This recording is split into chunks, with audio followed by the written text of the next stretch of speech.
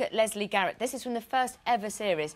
That is classic Jive dress. How did you put this one together, Beke? Or how did you choose it for her? Well, it wasn't me, but it was decided at the time, like firecracker, like she is, really outgoing.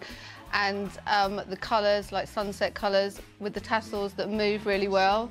Yeah. These days, we'd probably cut that shorter. Yeah.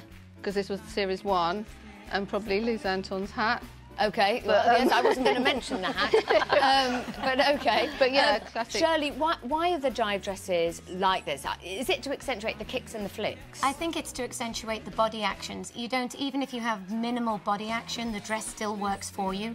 Yeah. And that flaring and swishing around the hips and the body just tends to give you more of a Jive feel. That's so true. Fran, it's a glamorous barbecue. It's Thursday. Are you ever putting that on? Well, I have seen this in shops already. Have you? Yes, definitely. That kind Yes, there's lots of fringing in shops already.